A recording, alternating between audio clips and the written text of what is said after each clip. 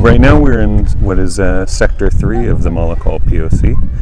This was one of the sections that was burnt to the ground in February when militia and government allied forces came into the POC. A lot of people have moved their belongings into what was originally the services area, while IOM prepares the former site to ensure that it's habitable.